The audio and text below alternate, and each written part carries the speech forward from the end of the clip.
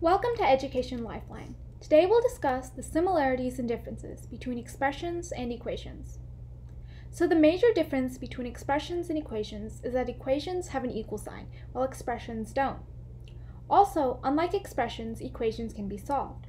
Expressions can only be simplified or evaluated. However, both expressions and equations have numbers, variables, and operators.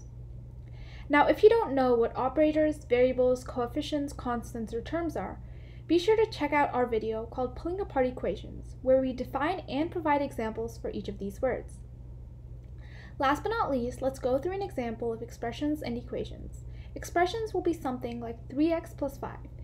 You can evaluate this when given the value of x, but you can't solve it.